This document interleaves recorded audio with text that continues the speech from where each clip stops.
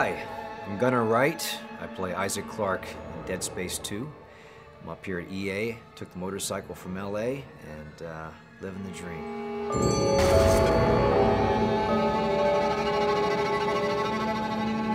Fanboy, Zero G. Give it to me. I want it now.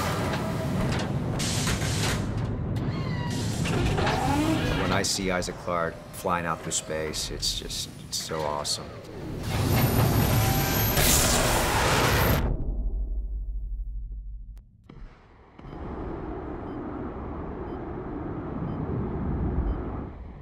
But I think really from an acting perspective, one of the best scenes is, for me personally, is the one where Isaac's gonna let Ellie go.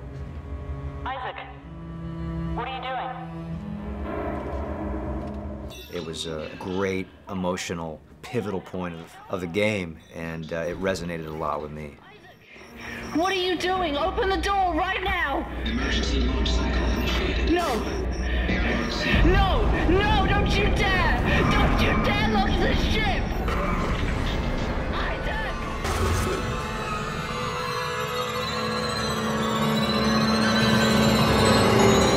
I haven't had too many nightmares, except there's a YouTube of I think all the different ways that Isaac Clarke dies.